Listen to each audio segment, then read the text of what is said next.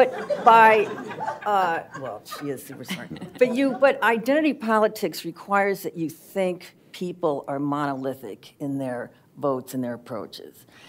Legal immigrants, Hispanics in particular, are everybody's pro-immigration, but they're anti-illegal immigration.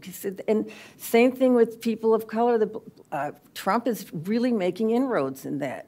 And he's in the black demographic. So there is no, if you dispense with the notion of a monolithic idea or philosophical coherence, then you can sort of wrap your brain around, like he keeps talking about women. Yes, until they get married, until they have kids, and they kind of, people's behavior and their philosophical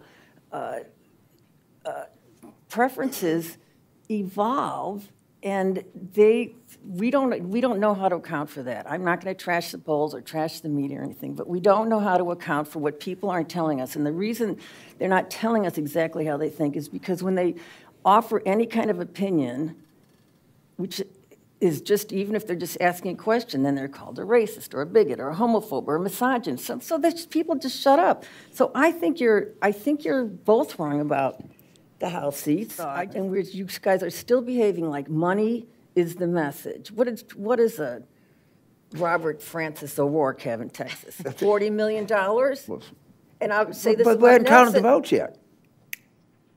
And what do you think that's going to make a difference there? And I will say, you just use Nelson as an example. Nelson is he's incumbent, he's under 50%. Okay, look, he's at 40. Right, I'm saying if the Democrats win Florida by 5 or more, that portends well for other Senate seats. But but I don't know. I'm not saying that he's going to do that. I'm just saying that the Senate is hard. That would be a sign of a big night.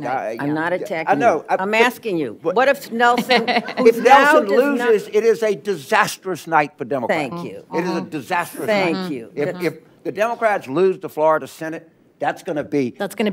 That's going to be all right. Really and we'll have Indiana in early. I thought that too. That was. Is that an East Coast one too? Okay. It's early. Now let me ask you another James Carvillian lesson that you taught me that's always been right. If an incumbent is under 50%, they end up with their last number. Well, first of all, Rick Scott is as much of an incumbent as Bill Nelson is. He's the governor. It's not so. It's not a classic. And by the way, he's never been over 47, and he's an incumbent. But I'm not. I really don't want. We're going to know a week from tomorrow what happens. I'm telling you to search anything. If Nelson loses Florida and you're a Democrat, throw up and go to bed because the night's over.